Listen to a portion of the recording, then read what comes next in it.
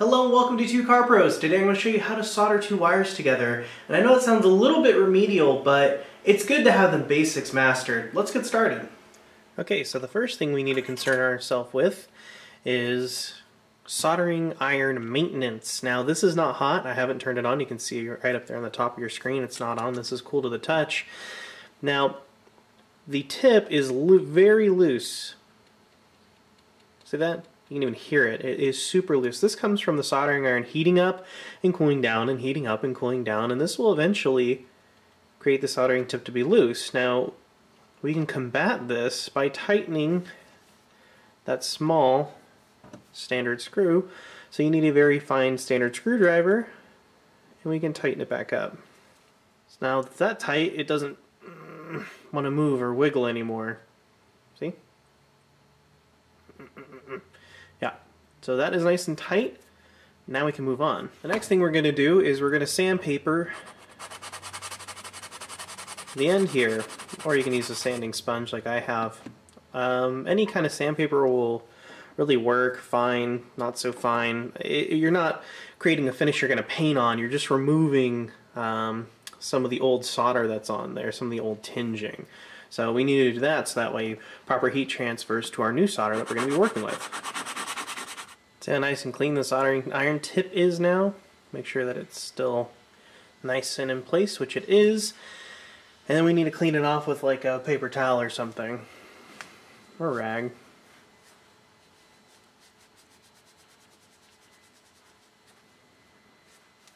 There we go. So now your soldering iron tip is nice and clean. With your sponge nice and damp, we can put it back into its placeholder. Always solder with a wet sponge handy, or a damp sponge handy, because this is what's going to clean your soldering iron while you're soldering. Now with the iron properly serviced, we can turn on the soldering iron. I want to start with a low heat and let it build up slowly, and then I'm going to tinge the tip of the iron with some solder. You're always going to want to keep solder tinged to the end of the iron. This will help preserve the tip and keep it in good shape. So once our soldering iron has come up to temperature where it can in fact melt the solder, we're going to want to tinge the end of it by putting a little bit of solder on it. It's a little too hot. See, you know it's hot, a little too hot, because the solder will kind of splatter all over the place. It means it's too hot and you should turn the iron down. So we're going to tinge the end of the soldering tip. This will keep our soldering iron in good condition. It's actually a little too much, but that's okay. We can wipe it off. There we go. That's better. So you just want to keep a bit of solder on the end of it. This will keep your soldering iron in good shape. So that is ready for us when we are ready to solder. Now you may be asking me, why is it important to know how to solder in an automotive application? Well, here's a pretty good example. So I want you to use your imagination here and imagine this wire is a part of your wiring harness somewhere on your car or truck. Now, there could be a design manufacturer flaw, there could be something inside the wire that's not quite right, or more likely than not, it's up against something and that something is rubbing against it. So it chews through the wire a little bit, just a little bit every single day. So eventually it will saw through to the point where a bit of the wire is actually exposed. So eventually whatever's rubbing against that wire will make it exposed, because obviously if you rub against something long enough, you're going to take enough material off to where this wire is exposed. And if that touches anything, it'll ground out and make a short, which can cause all kinds of problems. So before you start working on your vehicle, make sure you take off the negative battery terminal cable. And now what we need to do is remove this section of wire.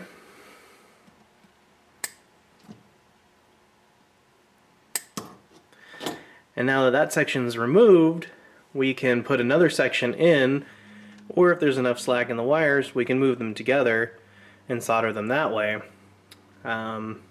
But more likely than not, there's not going to be enough slack.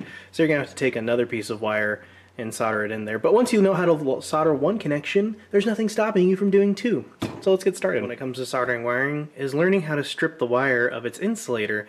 Now there are basically two types of wire strippers I've seen. There's this type that is adjustable with how you feel it, and then there's this type in the middle there that already has it ready to go. I understand the thought process between both. I personally like these because you can really feel when the wire bites through. So you want about, I don't know, anywhere between 1/4 of an inch and 1/2 an inch of space to work. So you want to bite down till you feel it give way and then just pull the insulator off. It's really simple to do. This won't work. And with these, it's a little bit easier. So you just find the matching hole and clamp down and pull it off. See, that's why I don't like really these. I can never rely on them to do 100% of the job, but it does work if you have them. I just prefer, these are a little bit more old school. I don't know. I feel like these work better. That's just my opinion though. So I'm going to show you both ways how to solder wires together and why I prefer one over the other. Now here's a way to solder that I do not agree with at all. I think it is totally wrong, and I'll show you why. People that wrap it around like this, and it looks great in theory. You think, oh, this is going to be fantastic, and then you solder over it, and I'll show you why that doesn't really work so great. So I have the two wires wrapped together, which I've seen before in person, other people doing it, and the way they do it, which is wrong, in my opinion at least, is having the soldering iron too cold, is they wrap it together like this and then like drip solder on top of it to connect the two wires together. See, when you solder this way, you just end up creating a giant ball of solder on the end of it, and a lot of the copper coil underneath act like little tendrils and they stick through your insulator and ground out. It's kind of tough to see on camera. Make sure you leave a little bit of solder on the end of your soldering iron. Preserve it. Oh, that's perfect. Put that back in. I'm going to turn it down a little bit too.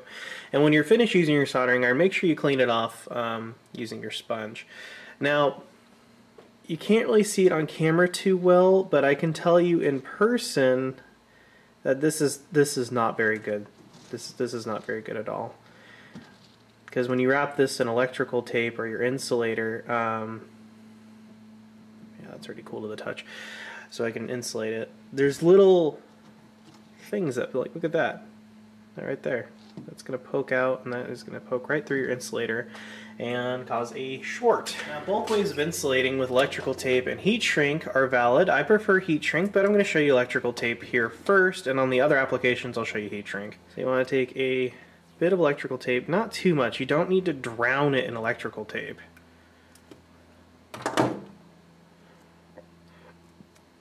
Just enough so it's all covered and pinched around. Now, the electrical tape application is perfect. That's totally fine and acceptable. But this way of soldering, you can't see it, but I can feel it right there. It's already starting to poke through this insulator a little bit. So you got to imagine, you know, a little bit time has passed and there's some wear and tear on this insulator, and no insulator is going to stand up to metal poking through it. Ow, ow, yep. So even rubbing my thumb just a little bit over this electrical tape, just a few times, has shown why this way of soldering doesn't work so great. Because you see that little piece of metal right there? Imagine that is in your car's wiring harness, and this is against a form of metal, which is everywhere in a car, and it touches. You see how that would ground out and create a short and would cause all kinds of problems for you later on down the road, completely negating this fix entirely. So I don't agree with this form of soldering. My next form of soldering I also don't agree with, which involves folding it over and twisting it, because it creates the same thing. Those little tendrils stick out and poke through your insulating material.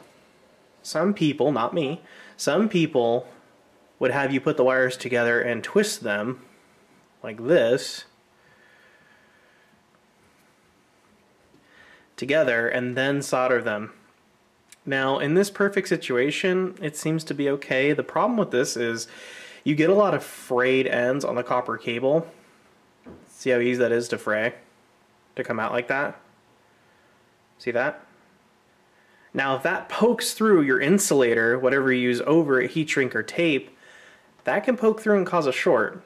So that's my problem with it. So let's go ahead and see if we can solder this together.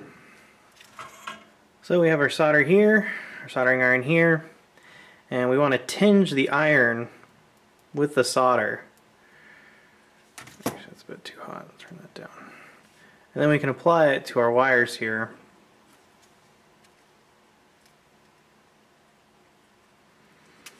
That's too cold.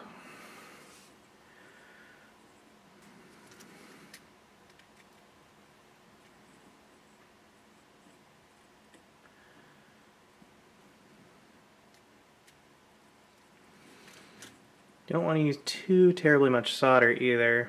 Kind of a less is more sort of thing. So this is one of the reasons I don't like this way of soldering, and it just kind of looks messy and it just doesn't look very good. Oh man, I don't usually solder this way, can you tell? So yeah, it's basically what it ends up looking like, kind of just like a big blob of solder, because you apply it all in one go instead of in two different pieces.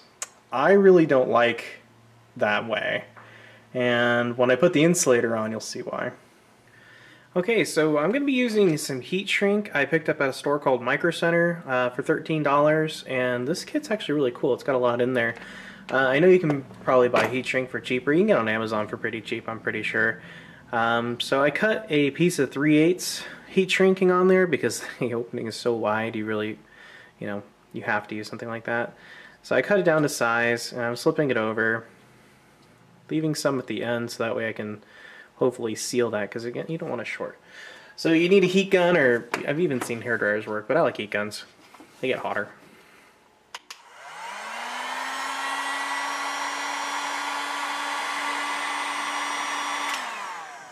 So there you go, those two wires are soldered together. Now I will guarantee you that this will make a connection and it'll work just fine. My problem with it is its durability.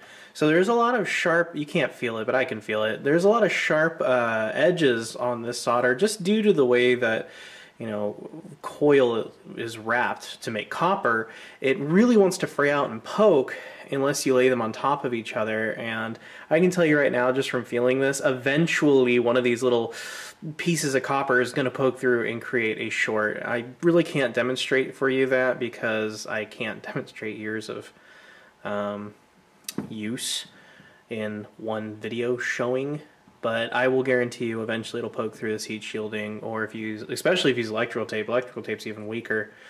It'll poke through that no problem. So now that I've shown you the way I don't like it, I'll show you the way that I prefer and the way I think is correct. So this is the beginning of how you should solder two wires together. We have one of the wires here, and I've twisted it together so that way it creates a nice flat working surface on the wire here and nothing's poking out in any direction. So we want to tinge the top of the soldering iron here and then just apply it to our wire. You don't need a ton, and I see a lot of videos where people put like just a huge amount of solder. You don't need that much. So that is looking rather nice. Perfect. That's really what you're going for there. Not a ton of solder.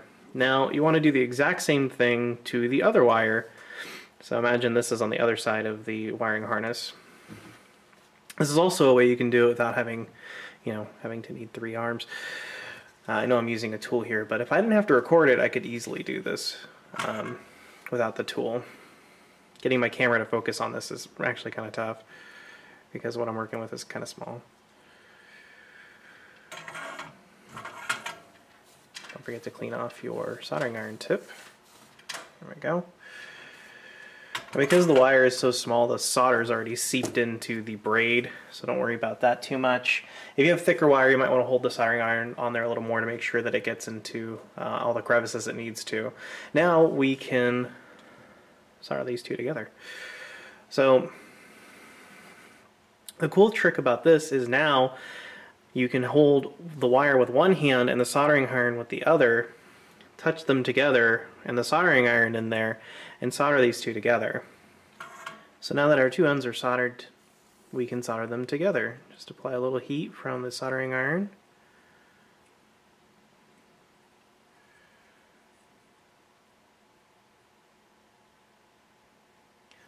And that looks pretty good. Now if you're working in a automotive situation and both ends are connected to something, which is fairly likely, try to give them a little bit of a pull test. So you want to just tug on them lightly, don't hug to pull them.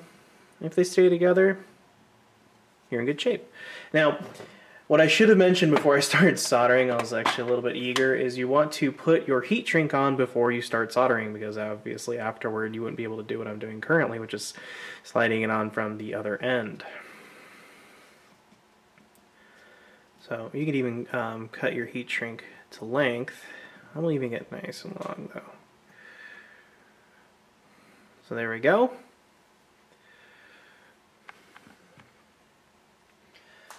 Now we can use the heat gun to shrink the heat shrink.